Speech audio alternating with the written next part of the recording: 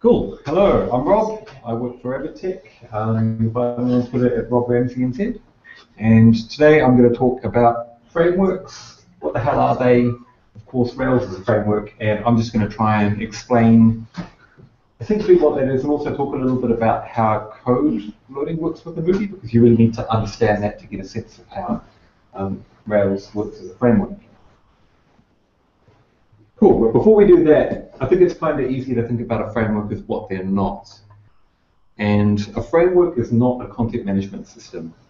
Probably most people here will be familiar with CMS systems like WordPress.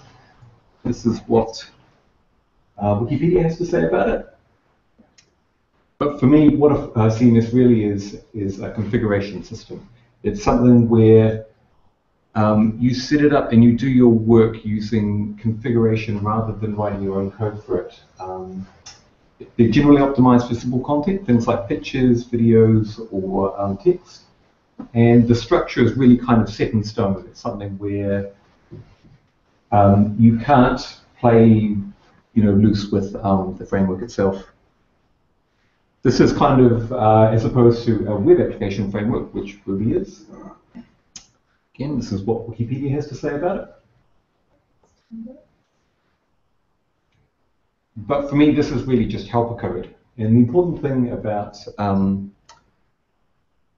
like a framework is that it's a collection of lots and lots of little helper functions which you're using to accomplish your work. So rather than by just configuring systems, you're writing code and you're patching things together.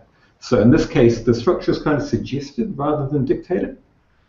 And you can kind of replace or circumvent bits, although generally that's a bad idea, but the option is there. And it's kind of one of the important differences to a content management system. Cool, so how does this actually work in Ruby on Rails? You might have heard people say that Rails is a model view controller system or an MVC framework. What that really means is that Rails is a collection of helper modules or functions which are implementing this kind of philosophy of a model view controller application. So rather than it being something you configure, you pull in the different components and then you make this make an application out of the different components using your own code to configure it.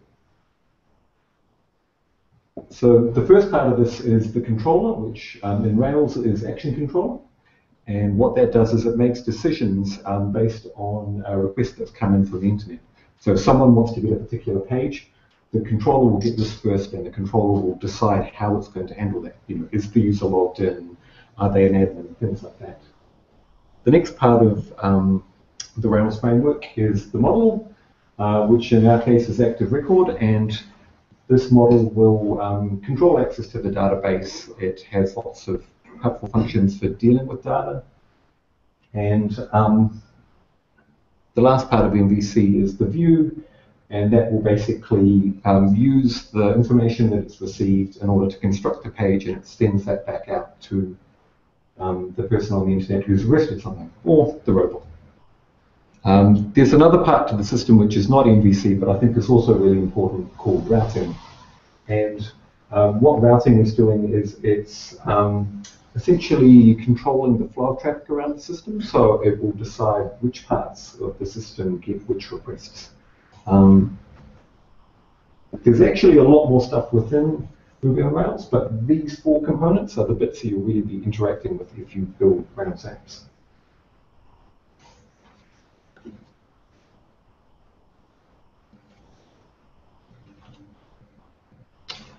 So that's all cool, but where does all of this Ruby code come from? Essentially, we're pulling in components to build our app. But these are kind of magically loaded from nowhere. If you've ever programmed Rails, you'll hear the phrase magic quite a bit. So what I'm going to try and do in the next section is just try and talk a little bit about how code is loaded within Ruby, and try and give you a sense of how Rails is actually constructing its components underneath. So the way Ruby loads code is using these load and require statements, and what that does is it essentially goes to a file on the file system and it reads that file and it understands the file. It's what we call parsing. So an example of this is if I have a file called Ruby times, that's declaring a variable in there.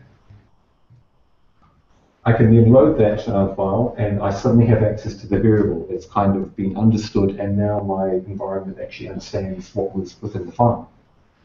To see an example of this within, sorry, I'll go on to loading system code. So there's another important point about this where you can load system code which is hidden in the background. So in this case here, I'm working with a CSV file. And in order to do that, I'm going to pull in this CSV Ruby file using the required directive, and that gives me a nice CSV variable, which lets me do handy things like looping over the rows in the CSV and getting them in a format that I want. The important thing to kind of realize about this system loading is that this CSV.rb is actually kind of hidden in the background. It's in a location that you generally wouldn't see. But because it's in the right location, Ruby knows how to find it. So anywhere on your system, on the standard Ruby install, you can go in and just go require CSV, and with one line, get access to something which is hidden quite far away. So the idea that where something is located is a really handy thing to realize. Cool. The next part of the picture is inheriting code. And Ruby implements something called object-oriented programming. This is used really, really heavily within Rails. Most of what you do within Rails will be object-oriented. And essentially it's based around the idea of subclasses inheriting code from their parent classes. A good example is Volvo being a subclass of car. So if you stuck code on the car model, you can get to it within the Volvo model. It's a nice way of sharing code. A simple example here, we have a cat class which knows how to talk, and I've declared another class called Kelly. This class is inheriting from cat class. That little less than arrow is basically saying inherit from cat. And now that I've inherited from cat, when I create a Kelly, that Kelly can speak using words that came from the cat.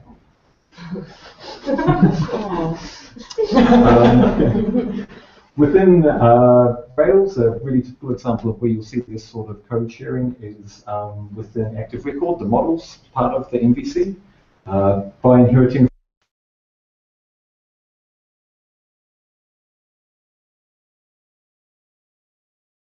so with kind of one little line, I've pulled in a whole lot of information which is being sucked out of a file, hidden in the background somewhere.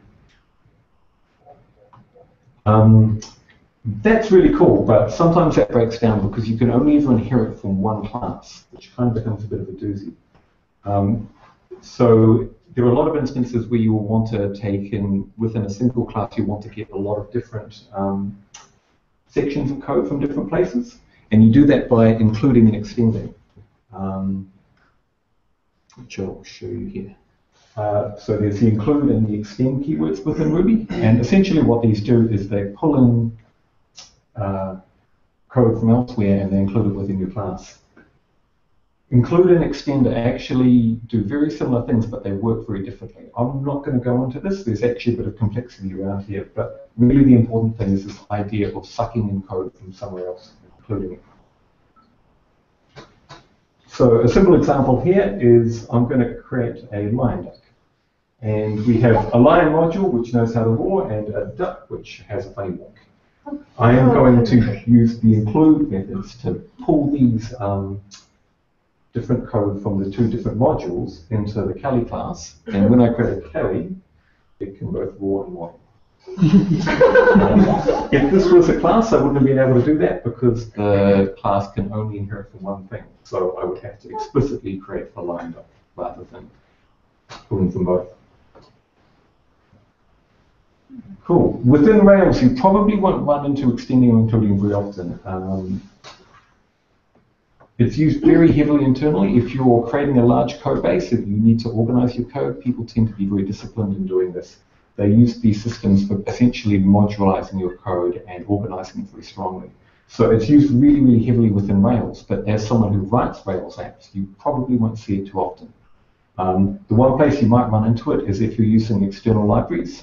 We call them gems.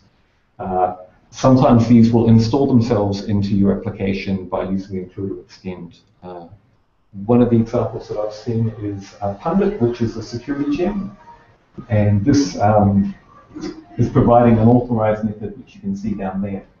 So by including it within our controller, then within the controllers of the system, we can use methods which were included within the Pundit module.